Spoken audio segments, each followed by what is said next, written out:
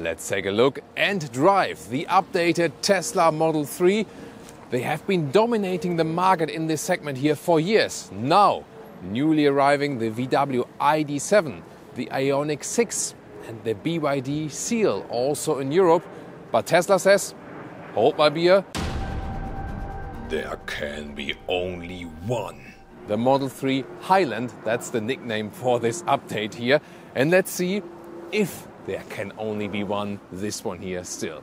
Here you can see in the front updated headlamps with a slimmer daytime running light now. This is also one of two new colors. This is called Stealth Grey and the other one is called Ultra Red in the multi-layer paint. They have updated the aerodynamics of this vehicle. I mean, it was already very aerodynamic before. Now CD value at 0.219.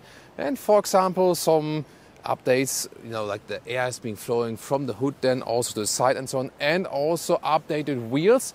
The compound is now optimized for less rolling resistance, and that's why also the top speed has been reduced to around 200 kilometers an hour or 125 miles an hour. These ones here are the 19-inch wheels. Also pretty cool styling here with this outside aerodynamic ring in the contrasting black color. 18-inch would be standard actually. The 18-inch wheels actually are a little bit lighter, and that's why they would also be a little bit better than for the overall efficiency. 4.72 meters is the overall length. Since the spoilers has also been changed, it's actually a tiny bit longer. Turning indicators here in the front, underneath the daytime running light. Turning indicators in the rear. You can see one of my big criticism points is gone now. Before they were super tiny, now they are very well visible, and also new tail lamps overall with his signature, and they're also way wider. And you can see they are actually on the trunk cover here now, autumn times. And here, when I open the trunk, then you can see they lift up together with it. That's very interesting, right? Talking about this one here, this is 600 liters because, well, there's a fairly good opening here. And then we also have a good length in there. But even more important, you have so much more space even underneath like this, and that even fits a suitcase. Quick measurements between the wheel arches, 95 centimeters or 37 inches, and the length here, the normal one, is about 1.7 meters or 42 inches. And of course you can also fold the seats, 1/3, 2/3 split. You have to fold them from the rear though. You have to be creative with the shooting locations when it's raining really hard. They are still the rear-wheel drive and the all-wheel drive models. 6.1 seconds for the rear-wheel drive model in the acceleration figure. All-wheel drive model, one motor per axle, as we have here, is 4.4 seconds in the acceleration. And with all the facelift changes, the extra price is just about $1,000 or 1,000 euros. However, also recently they have lowered the prices in general for their cars. So they're really in this price fight, of course, induced by the Chinese market, where they're also lowering the EV prices. Charging ports here on the driver's side in the back part, and 170 kilowatt peak for the small battery, 250 kilowatt peak for the bigger battery here in our all-wheel drive model. And that means 24 minutes or 22 minutes for the bigger battery, 10 to 80% state of charge at the V3 supercharger. And there are, yes, two battery sizes, around 60 kilowatt hours or around 80 kilowatt hours. How much exactly also depends where the car is being built. If you, for example, have then a US model, or if you get one in Europe and so on. Dual insulation now also for the rear windows. You can also see and feel that here. So that has been added here also with the facelift. Overall, they promise 30% less wind noise while driving. We're going to find out if that's actually true. And with all the efficiency things in aerodynamics, they say also 5% more efficient overall than it was before. And already it was quite efficient before. That is also something that stands out with Tesla.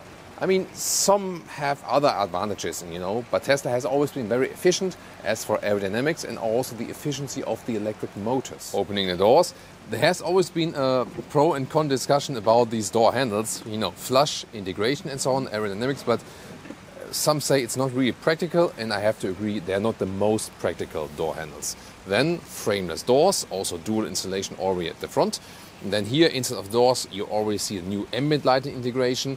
Soft touch here, then there's the bright interior. You can either get the bright one or the dark one. And it is a very minimalistic interior, even more minimalistic here now with that facelift. You can see no stalks at the steering wheel and so on. And the most significant change to me is definitely here. New seats, they're taken from Model S or from the Model X. They are the wider ones, also with perforation inside. The whole interior is vegan, so no animal material is being used. That's of course forward thinking and also very consistent. And the overall impact on the environment is also lower. Then you can see, wow, this is a new comfort experience indeed. So it's way more comfortable than the outgoing seats. And it's also especially to the Model 3, because the Model Y with some upgrades is not receiving these seats here yet, at least. Headroom with 189 or 6'2" underneath this fixed glass roof. That's actually quite okay. And I have the feeling, well, there's one thing, you know, when you're really tall, then here this front line begins quite low. So you have somewhat a caged in feeling here, especially to the front. However, these new seats improve that a little bit, because when you put them all the way low, and they also, let's say, enhance you a little bit better than the ones before. So I feel this criticism point has also been improved definitely with these new seats. And indeed, it has a completely different comfort experience. So yeah, so far the seating comfort was one of our main criticism points about the Model 3. Now you have to ask yourself why you would need the Model S. Mainly for the air suspension, but Tesla says that the riding comfort is also now better with these wheels and the new setup and so on. Is that true? We're going to find out very soon. Interior cockpit overview. This 15.4-inch screen has smaller bezels, so these smaller black frames around, and new steering wheel, so more details to that. And the lower part, as we know, 2 inductive charging pads, so it both works both ways. Alcantara covering, and the only thing is they are not cooled, so the phone gets hot there. Steering wheel itself has a very sporty and small form. Material quality, first impression, also quite good. Have to see how it is long term. Then here the turning indicators are now on the steering wheel, like in the Model S or Model X in their updates, and there are no stalks here anymore at all. And on the screen, I turn it to the dark mode now. Here, when I use the turning indicators, you can see how you have these additional helping cameras from the side that you can see there's no one in the blind spot when you're turning actually. On the dashboard here now, this fabric covering is actually quite cool and cozy. Here also in this gray fabric in the bright interior. And new ambient lighting, where you can easily also change the color in the display, just like this. You can open everything also from here. Phone connection, however, only Bluetooth. They're still reluctant as for Apple CarPlay or Android Auto, although most people want that. Camera system is always quite impressive. The one we saw already, this is then the rear view camera. It's pretty dark and rainy outside, obviously, yeah. Highlands weather, isn't it? And the seat heating or seat cooling is activated in the lower part, and also the climate control right here. You can also use the voice input, of course. Temperature 20 degrees. So what I want to try now, I fasten my seat belt and want to try this automatic gear system. So here camera, you can see behind us there's a wall. So actually when I put there, tap to activate, and then when I put the throttle, it should drive forward actually, yeah, also confirms like this. So I did not select any gear now, this was this automatic gear selection. If I now want to go reverse, that doesn't really work, it still drives forward. So if I would do something which the car cannot expect, then I have to swipe here, and then I can go reverse like this. But what if we have the wall forward facing? Now you can see behind us there's space, but in the front of us there's the wall. So let's see if it gets very expensive now for Tesla or for me, or for Tesla both, me and Tesla. Let's see. No, it drives forward. And yeah, if I would trust that vehicle now, we would run through the wall. So in this case, I think, I don't know, maybe if you get even closer or something, it still drives forward. No. Yeah, there you can see you can never 100% trust the system. Here in this case, then I have to pull backwards manually. Middle console, like this. Cup holders also somewhat adaptive. And in front, even more space. The armrest, also good build quality. Folding it up, even more space. Rear seats, let's take a look. Also new seats with the perforation on the inside.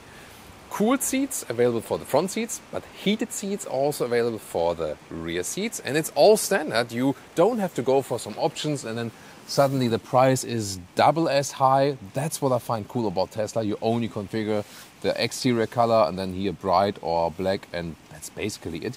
Nice ambient lighting integration here now, soft touch. So I feel also the other criticism upon that the build quality was so low. Here they upgraded it and made it, yeah, more a premium experience indeed. In the rear, you don't sit too well actually. Look at here the angle of my knees. This is also seats I would be driving. It does exactly fit somehow. Headroom is actually not a problem. I mean, here, yes, but I have to put my head then underneath this panoramic roof. Then it works also for tall Ls. Yeah, thank you, Leah. There we go. So let's say it's not the most pleasant experience, but it works. Middle seat, there's no middle tunnel using that EV platform. I mean, you can drive with 5 tall adults. It won't be the best experience, but it's actually quite okay. The material of the seats here is also pretty cool. Slick then on the inside part. You can fold down this. This is actually very interesting, right? Here, this integrated head restraint, which you can also use to, I mean, if you look at that, some might say that it has a special form which resembles a human body part. What do you think? Then you fold it down. You have also adaptive cup holders like this. Yeah, maybe it would be better when it folds a little bit more down, but overall it's okay. And also news 8-inch screen then here for the rear seats. You can control digitally then the air vents. If that's really needed, I think that is left up for discussion. But what's pretty cool is that you have then here also YouTube access, different apps, and you can watch, for example, Autogefühl. Why not? Oh, this is directly a suggestion in here, for example, of our Smart 3 review. And the cool thing is here with this new sound system, when I play the videos here in the rear, then there's more sound coming from the rear. 9 or 17 speakers. The quality of the screen, by the way, is really excellent. Oh, and these USB-C chargers in the rear, 65 watt each. Pretty strong. What about an acceleration from 0 here? Wet road. Plop, that's 70 kilometers an hour. What we could maximum drive here. Wow, super quick and also so controlled. And yeah, Leah is having her fun. Yeah, that's amazing. So, by the way, when we are going some left and right here, we are in the rather low sitting sedan. How's it for you, G-force wise and so on? It's okay. Oh, yeah, it's okay. So for me, it's always you know, very good indicator. Is the passenger all right, or is he or she getting sick from all the G-forces being applied and so on? And here actually it's quite good. Wow, it drives so good and definitely better than the pre-facelift model. I really like that, you know, both from the agility and from the comfort. It just feels more like a, you know, like a more round package. Here also really nice roundabout in, and we have wet roads still. Tires hooking up well. Now out of the roundabout it's a little bit tricky to hit the turning indicator. Wow, it's so great, so much fun. I mean, this is not the performance model, but it already feels like a performance car. But now then in this update, not with the compromise of being just super uncomfortable. And this is really the playing together of the better seats and also the tires and, you know, set up things and so on. So that works very, very well here. I always want to do that, race up a parking garage park. We have the chance here now. It's empty. Why not? We can test the agility of the Model 3 facelift and also a little bit of suspension and so on. This here being the all-wheel drive model. Wow, super quick in the acceleration, also super smooth. You know that when you lift your foot off the throttle, Tesla is always about the one pedal driving. Here when you accelerate out, really nice. The ground is a little bit slippery, but due to the all-wheel drive traction, we can also accelerate out really nicely. Steering wheel here, a good fine feeling for it. Yeah, a little bit sliding out, you know, and you don't have any dead zone area from the steering wheel and so on. So it's very well to control. It feels super nice, agile and sporty. And now we are on that top floor here. Last one to go up. And it's also, of course, a little bit more slippery. And any difference? yeah, really nice. So good traction here. And when we are running over these lines here, you know, also small gaps inside, no problem for suspension. And these wheels here, I already now have the feeling that they bring you indeed more comfort, because that was also one of my other main criticism points about the Model 3 in driving, that the suspension is just super, super rough. So actually we had like 3 main points: uncomfortable seats, uncomfortable suspension, and no instruments nor head-up display. The latter one, still the case, but seating-wise and suspension-wise, seems to be way better now. Of course, we'll tell you more about it as soon as we hit the real road, but I can tell you here from our parking garage park, that's nice, sliding out a little bit here. That's beautifully done, but the ESC system is keeping us on track once again. I think it's a beautiful test here, just to get a feeling of the steering and also the acceleration. Yeah, that's pretty cool. So see how smooth everything goes. It feels now, at least from here, also from the driving, feels really like a premium vehicle now. All right, let's go to the open road. Whoa, there's a lot of water on there. I think it's a good test actually, because here then with these, you know, adverse conditions, we can even better test what this vehicle is made of. First of all, suspension, when it's here like a little bit bumpier, so, or here these holes from the sewage systems and so on, it is definitely better than before, but it doesn't make it the softest or most comfortable suspension. However, I feel before it could have been a deal breaker, the suspension, when you say like, that's really too rough for me. But now I feel it's not a deal breaker anymore, so I'm actually fine with it. As I said, there may be more favorable suspension setups and so on, but here I think with this new tire setup here, I'm fine with that.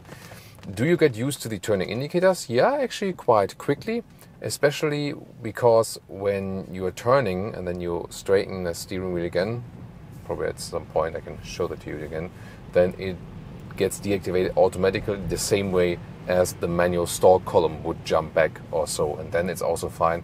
Then you don't need to do that much like this.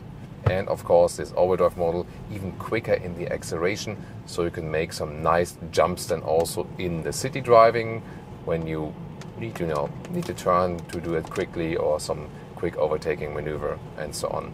As for the wiper setup, at the moment I have set it to a low setting, that we don't have like annoying wiper sounds all over the place. If you want another wiper, you can always click it here on the steering wheel if it wasn't too much for you, and then it automatically appears here. And then you can, for example, set it stronger or set it to the auto mode, then the car always decides for itself. This new EU law, by the way, that you have this speed warning already when you exceed 1 kilometer now. Here you can just press this symbol here, where for the 50 for example, and then it is also muted, so it's also a quick way to deactivate that. Even just slightly pressing the throttle goes super quick. Of course, here in the driving settings you can always change it a little bit, for example here to the chill acceleration if the acceleration is just too much for you. And that can be a good thing also for efficiency, for example, because then you're not like, maybe like tempted to accelerate that hard that often. Steering mode, I do prefer the sport steering here in the comfort. I mean, it's easier to park in and out, but there's less feedback, but it still feels good, you know, because there's no dead zone area, and also the size of the steering wheel feels much gaming alike. It's a lot of fun actually. That's a matter of preference. I prefer when there's a little bit more resistance here, like in the sport mode, and then it's actually fine. So this hitting the turning indicators doesn't come that natural, but you get used to it bit by bit. For the noise insulation, it's actually good that it's raining outside, because that makes it louder in general. And now we really feel that it's a huge difference in comparison to the previous car. Can you say generation? Well, not quite. Maybe like this non-upgraded model. Definitely way more silence, especially from these windows area all around. I really like that. One pedal driving here, just off the throttle, and when I need more braking, then I really apply the brakes. There's a difference here with Tesla. The other manufacturers rather have the approach that they don't make any difference between just letting go of the throttle and hitting the brake for the recuperation. With Tesla it's different. When you hit the brake, then there's also the real brakes being applied, and the recuperation happens only when you lift the throttle. You have to know that. With the other manufacturers, they have this different philosophy where you can do both and just pick your driving style then. But here you really need to use the one pedal driving with the Tesla. I think the overall combination gives you a very smooth driving feeling, you know, from that steering setup here, from the new wheels and the insulation. Everything feels smoother, more premium, just more elaborate, and I think it's a huge step. Actually, it is almost feeling like a new generation of this vehicle. And the seating comfort here, now I could also imagine driving a long way here in the Model 3. Before, I have to say, I wouldn't have taken a long road trip in that one when you're really tall, you know, because the smaller seats that were there before, especially a problem for tall adults, definitely. And we're getting now, bit by bit, towards the German motorway, the Autobahn, to see more about that noise insulation there. And although it is actually really raining heavily today, and there's wind and everything, and this typical autumn all around the place, it's still reasonably silent in here. You also hear how the raindrops are falling on that roof. These panoramic roofs here, by the way, you see they are tinted, so it's not like the heat would come in like through the side window, but still people tend to have their roofs wrapped in, maybe like in Texas or something, really hot states and so on, just to make it even more reflective. And I mean, at some point, a cover would be good, and also instruments or the head-up display, it would be good to have it. They try to sell it to you as a feature, but it is just about cost cuts. Yes, design-wise, it's cleaner, but at least one of the things, instruments or head-up display, would still be good. You have to look here, and you know, when you are looking at the head-up display, the focus of your eyes is still long distance, and here when you look here, it's short distance, long distance, short distance, long distance, and it always takes time to check this. It is a safety thing, and here, next speed camera, it can also cost you money when at some point you're missing the speed limit and so on. As for this Autopilot feature, here pressing once, there's the normal cruise control. Pressing twice, then I have the Autopilot activated. You can also change that just one click activates the Autopilot. Let's see here in the traffic what it does actually when I also take my hands off the steering wheel, when there's a warning coming and so on. So at the moment, the distance to the car in front of me is being kept, and hopefully would not run onto the vehicle, and also steering is overtaken. See it here, goes a little bit more straight like this. So far, actually quite smooth. Now, rainy acceleration 50 to 100. Plop, that's it. Wow. Super quick, and also no wheel spin at all or something. So that was pretty impressive. Yeah, that's why you get the all-wheel drive model. Of course, the standard range model also has a quick acceleration, and in most cases it will be enough. It's always a price thing, of course, because the standard range model is such a good price-performance ratio than overall on the market. Now at 100 kilometers an hour, 60 miles an hour, it is, considering the outside conditions, once again, relatively silent in here. So I don't have to raise my voice that much. That's actually a pretty cool thing. So yeah, I'm really glad they have improved, especially on that issue there. And the overall compact feeling of the vehicle and the sporty character, yeah, really makes you feel at home also driving Motorway. Then, new feature here, you see this very small lamp here, this red lamp. It's not that large, not that visible, but it is a blind spot monitor, which you can better see. Once again here, there we go. And that was also one thing that was missing before. I think it could be a little bit better visible, I feel. But I'm glad that it's there now, you know. So, and then you also have this additional camera view here. I told you earlier, when you hit the turning indicator, this is another blind spot warning, so to speak. So yeah, I mean, overall a good package now. As for the assistance systems, maybe that lamp could have been a little bit larger, or you could maybe also use the ambient lighting for that, for a larger scale. That would also be possible. Then here on the Motorway, let's put it here also to the self-driving mode, so to speak. And let's see how the speed is being kept. And I'm keeping my hands on the steering wheel. It has a movement detection, so it's not capacitive. Let's see if the car is complaining at some point, because at the moment I have both hands on, but when you're running straight, it can be that it doesn't, that there applies slight turning force to steering wheel, so it doesn't really detect that I have my hands on the steering wheel. And also I need to apply a little bit more force.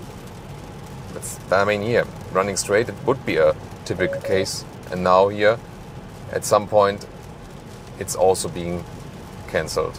So I need to do it like this, here, like this, and then the question is if it makes sense if I always need to turn the steering wheel at that point. And one more, a lane change here when we are at higher speeds. Good control over the vehicle, really nice. And although we have these really unpleasant conditions outside here, feels very safe and good to control. I like that about the vehicle, especially in driving. Now the big question is this one here or the BYD Seal. We had that recently in our test. So the seats in the Seal were, to me, maybe a little bit more comfortable, but Leah, for example, says that she finds these seats in the Model 3 better, but that is not like the crucial difference now. Both drive very, very well. Things you do feel is that the Seal has more classic controls, also like, like turning indicator and so on. But Tesla has their software more dialed in. The Seal at this moment here, the recent, models we get in Europe, they have a lot of software bugs still. So, and Tesla have their thing mainly dialed. So I don't feel the Autopilot system is the best on the market, especially the Europe. I always hear that it should work better in the US than on the European models. As regulation also about the data that was already collected. So I feel they're not leading as for assistance systems, but the new brands that are emerging here on the market, all coming from China, they don't have their software dialed yet. So there you know that the Tesla system, all of the stuff is actually working and you're not having like beeping stuff all over the place. It used to be different, like many years ago there, maybe with Tesla at that point, but here you feel that everything is more dialed and so you feel you get a more finished product definitely here with the Model 3. So with all these changes here and also a little bit more comfort and so on, definitely, especially at that price point, one of the best in the segment without doubt. So two more things I realized. Yes, the phone got too hot. It overheated that way that it stopped charging. And also a little bit weird, here the stitching is not at the inside of the steering wheel where it would usually be. It is behind the steering wheel. So here you don't feel it because here they left it blank. But when you grab here or something, you always feel it behind the steering wheel. Probably that's again easier or cheaper to produce. So on our trip here today, with outside by the way 10 degrees Celsius, around 50 degrees Fahrenheit, we still could score some nice and decent economy. So we had motorway, 100 kilometers an hour, 60 miles an hour, city traffic and so on, but also some accelerations. That was a little fun, yeah. So we could score some 16 kilowatt hour on 100 kilometers. That's 4 miles per kilowatt hour, meaning a real range of 500 kilometers or 320 miles. I think pretty decent. And now, what else did we do? BYD Seal and VW ID.7. Check this out.